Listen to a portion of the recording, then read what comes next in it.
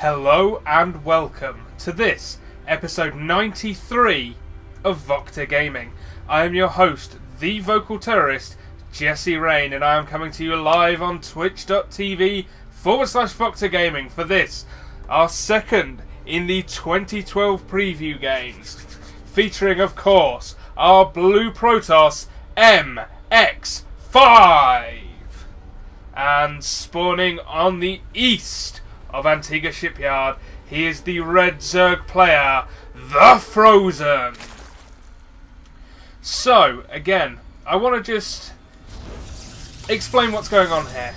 VocTerGaming is a series I've been running for a while. Obviously, this is the 93rd episode. I was running it in 2011, mainly on YouTube, where essentially all I was doing was covering professional games, mostly Korean, sometimes European, sometimes North American, and just broadcasting them, with, of course, my commentary over the top. What I'm doing this year, 2012, that will still be happening. Do not worry, that's not going away. That is always going to be there. It's so much fun for me to do. However, I'm working with a UK-based professional Starcraft 2 team called Team Carnage, who MXFive is, of course, one of the players for. And so I'm going to be focusing on broadcasting their tournaments, broadcasting their players as well on this stream. The VocTerGaming, the Korean Pro stuff and all that kind of the show matches will still be on the YouTube channel, but this stream will be for any kind of tournaments I cover, any kind of Team Carnage based stuff that I do. We're going to do analysis of replays, like I'll get guys like MXFive to come in and talk about their videos, talk about their replays, talk about their strategies. So that's going to be really, really fun. In the meantime, of course, I'm giving you a preview. That's going to run this week and next week, and then I go to India to see my wonderful, gorgeous fiance for the first time ever. Scary, I know, but it's going to be awesome, so don't worry about it. Don't panic. I'm not panicking. You're not panicking. Don't like this from Thefrozen, as those people of you who are not new to me will know that I need Zergs to fast expand every single time. Unless, of course, MXFive is being a dick with a probe. If you put the pile on there, you're probably going to want to get a spawning pool. But if you'd gone 14 hatch, you'd have got it down anyway. So there you go. There was something else. Oh, I wanted to address some criticisms. First of all, of course, I wanted to confirm that the YouTube channel isn't going away. That's still going to be there. I am recording these in the same format as I previously did, using fraps at the same time as streaming it. So do not worry about that, as this little Zerg drone tries to hide behind the smoke. Sneaky, sneaky probe. And there we go. Probe with a pylon there. That pylon block of the hatchery is so annoying. Cancels it at the right second as well. Just delays it slightly, which is exactly what you want to do. The episode from yesterday, however, I must warn you, was lost completely forever. That will never appear on the YouTube channel unless someone rips it somehow from Twitch TV. And I'm sorry about that. It's a shame, but nonetheless, that's what's happened. As well, of course, some criticism has been given of my analysis. My analysis, I will hands up admit here, is terrible. I'm not a pro StarCraft 2 player. I'm a wrestling commentator who is now broadcasting esports. I do not have the in-depth knowledge that other guys can bring, and that's definitely something I want to do in the future. I want to get guys like MXFive on when we're doing Team Carnage stuff, guys like Lemony Tang who also plays for them, to really get this kind of a decent analysis going. And of course, I'd love to do some guest spots on VocTerGaming as well, if I can get some people to join me on Skype or Mumble or whatever. That would also be really nice. So, if you're watching and you think you're a good broadcaster, a good commentator, give me a shout. You can find me on Skype at jesse.rain, or you can send me an email at VocTerGaming@gmail.com. Anyway, I'm completely done talking about myself and my channel now, because this game is going to pick up fairly shortly, I imagine. As we see, we have 2 gates here and a 3rd gate there. That is 3 gates. Still no expand yet from MXFive. I'm fine with that. 3 gate is perfectly acceptable opening. He's not going to 4 gate. He's not going to go into any serious pressure. He's just going to get sentries out and a zealot for defense. That's perfectly fine. I am definitely okay with that. By the way, I apologise if this is lagging slightly for anyone else. I'm going to do my best to fix that tomorrow. I'm going to play about with it. I'm not working tomorrow, so I have the whole day to kind of mess about with XSplit and make everything work perfectly. That's another reason for the 2012 preview, by the way, is to get all the bugs out, basically, so that when I start streaming properly and professionally in February 2012, February of this year, as MXFive gets and Nexus up, the Zerglings are going to harass, potentially force a cancel, but I shouldn't think so. There is enough here to hold them off. Not even wasting force fields. Very nice there from MXFive. But yes, so that when I start professionally broadcasting in February, this stream will be perfect. Everything will be fine. Getting a forge now, I am not against that at all. I think that's perfectly fine. I'm going to say that for everything MXFive does. I like MXFive's play. And he's one of the reasons I decided to put my name forward for Team Carnage Broadcaster. MXFive is, of course, for those of you who didn't watch yesterday, and of course many of you on the YouTube will not have seen this, his real name is Martin Cross. He's 16 years old. He ranked 16th at I-44, one of the huge UK lands that go on. And he was beaten by Stefano in the IPL qualifiers. So that is a pretty good record for a 16-year-old who only started playing like in June. Meanwhile, picking up Hallucination, interestingly enough, from the Cybernetics Core.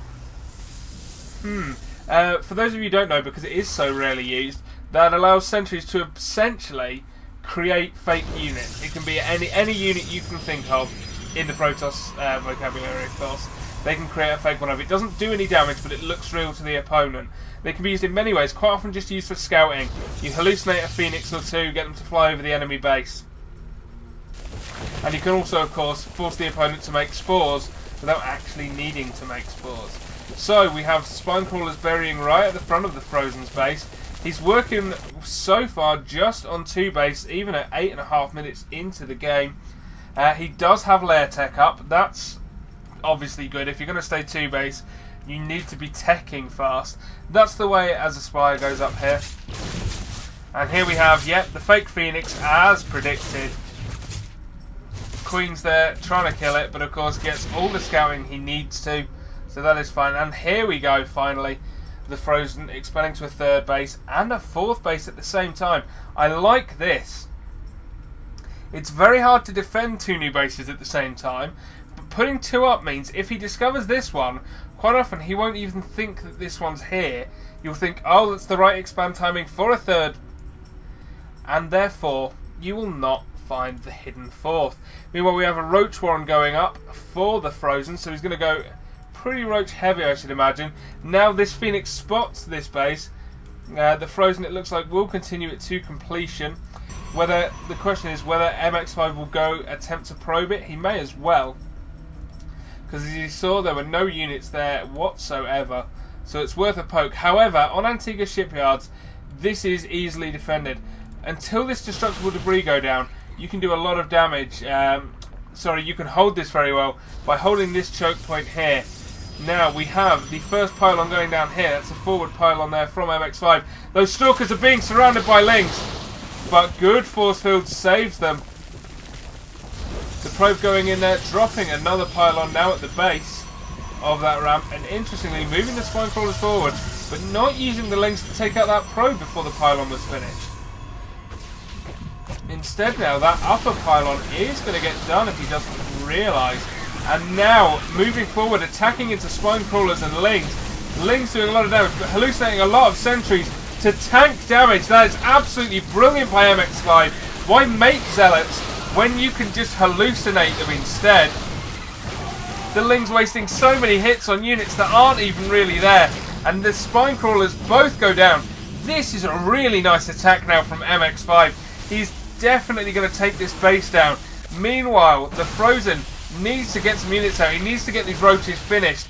14 Roaches on the way, but meanwhile, we have Protoss Ground Armor level 1 coming. Ground Weapons level 1 is already finished, so he has the upgrades. And now that hatchery does fall for the Frozen, and he finds himself supply blocked. It's not going to matter too much because, of course, those Roaches were already in production. Oh, I do apologise. I am very, very sick, by the way. I've been ill for a while now and it's just getting worse rather than better. Also getting that fixed in February. And this is nice from MX now, just going home. You move out, you do damage, you go home and you defend, and you potentially expand as well. But now Ling's running in here, only one cannon within range of the Lings, and they're going to do a lot of damage. The second one is not going down there, in fact that is a pylon. So in fact this cannon entirely out of range of those Lings.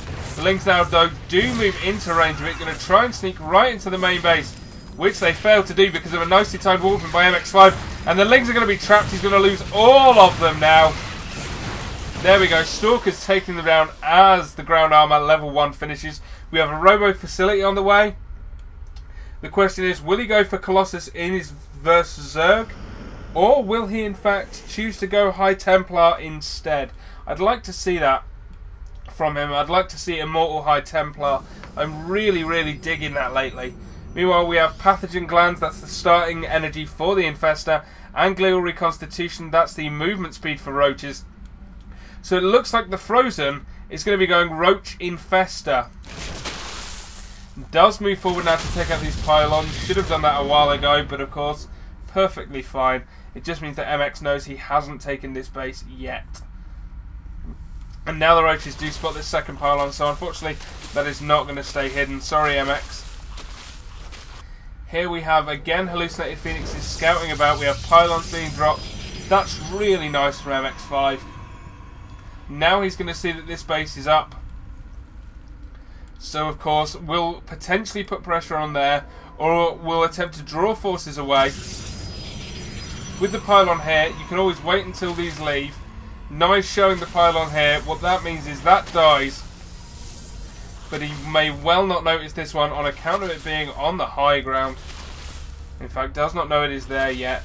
So I can warp in 4 zealots down here and have them just run in and see how much damage they can do. They can kill a lot of drones and even take down a hatchery if the Zerg player is caught out of position.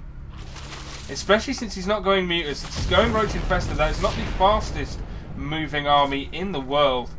So it can be very vulnerable to drop harass. I like this Overlord placement, by the way.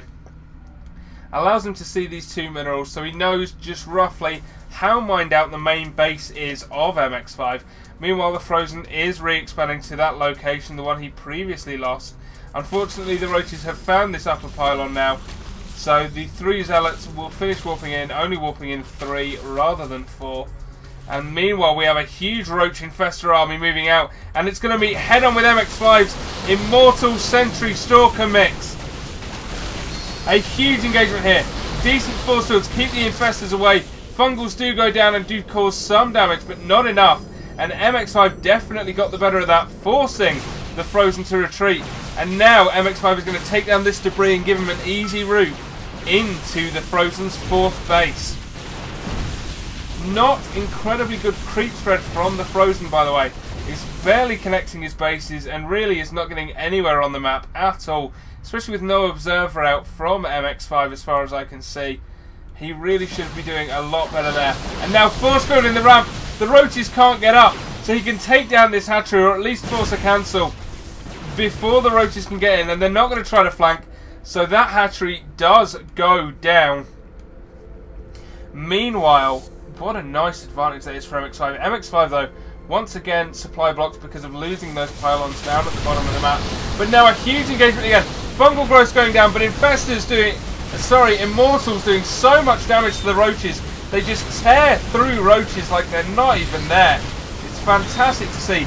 And this is just a great mix right now. Another Immortal coming to reinforce. A great mix from MX5 here to take down the Infestor Roach army. And in fact, he is going to absolutely slaughter this. Hallucinated Void Rays now, just to make the Frozen retreat. The Frozen has no idea what kind of tech he's up against right now. Seeing fake Void Rays again can force him to do more and more spores in his base that he just doesn't actually need. These Overlords are going to go down, it's not that important. But of course, rebuilding them does cost money. He's nowhere near supply blocks quite yet though. So he has plenty of time to get the last ones up, but these Overlords are not moving away fast enough. I know he is supply blocked, which could have become a problem rather, but he's going to lose a lot of forces here Now, fungal growth's going down again, but Immortal's again doing the damage here. Only one Immortal left. It's nearly dead. MXFive is going to continue to push into the base of the Frozen and try and do some real damage here. I don't know if this is entirely wise, whether or not he should have pulled back earlier when he had the advantage. Now, in fact, he's going to lose the Immortal and lose quite a few Stalkers. Zealots being walked into reinforced, but not enough of them. One Observer out now for MXFive. Is able to scout, but all it's going to see is his retreating forces. Again, though, creep spread being lost there because of that Observer, which is very, very nice. Meanwhile, though, Pylon there is going to go down, but MXFive is perfectly fine right now, and this is what I like to see off him. There was a decent attack, maybe pushed slightly too far with it, but he's getting a Twilight Council up now. And I assume he's going to get Blink. I think Blink would be the best in this situation. Some people might go for Charge, but I think Blink would be best right now. He has a lot more Stalkers than he has Zealots. In fact, does he have any Zealots at all right now? Not there that I can see. So yeah, it looks like Blink is going to come out of this Twilight Council. I wouldn't be surprised if we saw a, what do they call them? Templar Archives, just for the High Templar. Archons even. Archons very good against big clumped up roaches. Spinecrawler's settling down on creep, but of course that creep is going to disappear very, very shortly, so I'm not too sure what the Frozen was thinking. He has one Spinecrawler here that isn't even burrowed, because of course there is no creep. Question, do Spinecrawlers take damage once they're off creep, or are they alright? I have absolutely no idea. I should learn that. I should be a better broadcaster. I should know everything about the game. Here we go. The Frozen is trying to retake that fourth base. And holy shit, he lost the base down here. And I totally missed it because I was going off on a tangent. Huge apologies there. This is all very new to me. And I'm definitely not feeling at my best today. I'm barely able to see the minimap as it is. My eyes are blurry. But I'm going to stop talking about myself. It's okay. So all you need to know is he lost that base down here sometime pretty recently from the looks of it. Because the creep is still there. I do apologise for that. Blink is going down, as is Sonic Storm, so it looks like High Templar is going to be made, not just Archons if he's going to get Storm. Of course, Sonic Storm good for forcing roaches to back off. Also, feedback, very nice for killing yes, Infestor is the word. Jesus, my brain isn't functioning. Thank God this is just the 2012 preview and not the start of my actual professional broadcasting for Team Carnage, or I would lose my friggin' job. Anyway, we have this huge roach force coming in now, supported only by a few lings and an overseer. No infestors there at all. So that is not the best, I'm thinking, from the Frozen. Meanwhile, MXFive is trying to get this base up here, but the Frozen is going to attack these debris. MXFive does know about it. He's close enough to see that, and of course, the Observer's following. So he's going to try and flank from behind. I don't know if that's the best of ideas, but it looks like it's going to work. One completely pointless force field in the middle of the ramp, but never mind. These roaches are forced to back off now, taking a ton of damage, and the Stalkers blink forward to get a couple more kills. Very, very nice there. MXFive does retreat, however. He does not want to be caught out of position by anything else. I keep looking here to see what this is, but it turns out it's just a ton of Overlords dropping creep, so you can put Spinecrawlers forward to defend that third location now. Now that his initial third has gone down. So it'll be interesting to see where the players go from here. MXFive is upgrading still. Ground Weapons level 2 is about to be finished. Then I imagine Ground Armour level 2 will be next. Everything kind of at a standstill. MXFive is just trying to secure this base right now. Once he does that, and his economy will shoot forth again, which is exactly what he needs. He needs a lot more gas, he needs more minerals, he wants to make more Immortals. In fact, getting the robotics base, so it looks like perhaps even a Colossus switch, which I don't have a problem with now. I think it's at that stage of the game, I think Colossus would help to do damage to this clumped up army. Their splash is of course brilliant. I'd love to see just more Archons because, you know, Archons are Archons. These Speedlings now are going to come into this base though, see what they can kill. Unfortunately, there's nothing here really apart from the Nexus. But all the probes are being transferred. They could have been taken down, but MXFive is on top of it. His Stalkers are going to take down these Lings very, very shortly. And in fact, burrows the Lings very nicely. because of course he has researched Burrow now. MXFive, of course, is going to know they're there, so he's not just going to leave them. Just going to wait for the observer to get there, wherever it is. Where on the map are you, observer? I do not know. I potentially lost it in that last engagement, although I'm not sure how, as none of his units could shoot up. Meanwhile, Ling's unburrowed because the roach force is moving in. Nice wall off though. He is going to get taken down, but it just delays them slightly, allows his army to move into a flanking position, and of course shuts down that attack. So that is a nicely timed move by MXFive. Okay, he's definitely going Colossus because extended thermal lance is on the way. Meanwhile, the Frozen's creep spread manages to get actively worse the longer the game goes on. MXFive again blinking forward with those Stalkers. It's always nice getting just a few more kills. The Frozen's still failing to be quite maxed out, despite the fact he had 3 bases. There are no minerals here, and in fact there are drones just sitting here doing absolutely knob all. He should be transferring them just to somewhere else, even just making spine crawlers out of them, doing something with them, rather than just having them sit there. But his multitasking is clearly not quite up to the case. It took him a long time to notice that. Meanwhile, Zerg missile attack to level 1 is on the way. That is, of course, the attack upgrade that will help the roaches out. If we look at this roach army here, that should finish very, very shortly. Finally, some infestors back in the mix. Fungals will help to control those Stalkers. Will stop him from blinking forward to chasing down at the very least. Roaches are scary looking, by the way. I've just noticed that. That is creepy as all hell. And we have a hive now on the way for the Frozen. Interestingly, he got that spire up, but then never did anything with it. No Muta Harass, no Corruptors, obviously no Corruptors, because why would you do that? So it looks like the only reason he got it up was to essentially go into Broodlords in the late game. So that was a very much late game idea, although I'm not sure entirely why you do that. Perhaps if he'd kept his bases up, he'd intended to go further Muta, but I think Muta Harass could have been quite nice while MXFive was clearly on the move with his army. But of course, Blink Stalker armies are very mobile. They can chase down Harasses quite nice. So whether or not that was a good idea, I will leave up to you to decide. Meanwhile, Protoss Ground Weapons level 3 is on the way. That is going to finish up in just a little while. We have Zerg Missile Attacks level 2. So the Frozen is going full on for those roach upgrades. We have him retaking this base down here now.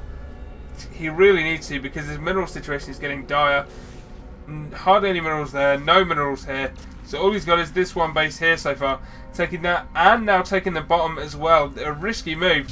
Meanwhile, MXFive taking the gold, not even his side of the map, but he's going to take this bottom gold instead. And why the hell not? When you have control of the centre like this, you may as well make use of the gold bases that are there. That is a very, very nice touch from him. Now it looks like he's just going to move in. It looks like we're going to have pretty much a Death Ball army.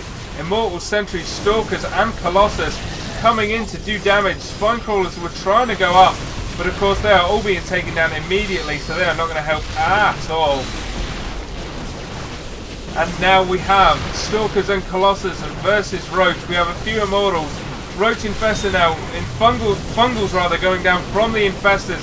I do apologise about this lag once more. This is the last time I'll mention it, but I will fix it by tomorrow, I promise. And now Archons killing everything in sight. These Infestors are retreating, but retreating forward.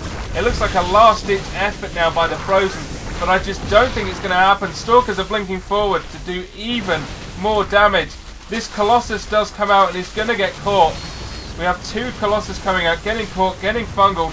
One will go down, but the Stalkers coming in doing even more damage. Colossi coming in to help, and the Frozen's army is dwindling. Supply count is nearly the same, but MX5's units are just more cost effective, and the Frozen is going to lose this engagement badly. Now his supply falls, it plummets to the ground. Below 100 now, MX5 barely losing any units here. And now these Infestors are going to die. There is not a lot the Frozen can do to come back from this. MX5 has taken out the army. He can waltz right into the main now and do whatever he feels like, because there is just nothing to stop him. And the Frozen has left the game without even a GG. How rude. And MXFive takes Game 2 of the 2012 preview week. Okay, thank you very much for watching. I will be back tomorrow at 7 PM on twitch.tv/VocTerGaming, where we'll have the last of MX5 games this week, which will of course be, if you've guessed the theme, Protoss vs Protoss. Anyway, thank you all very much for watching, and I will see you all next time.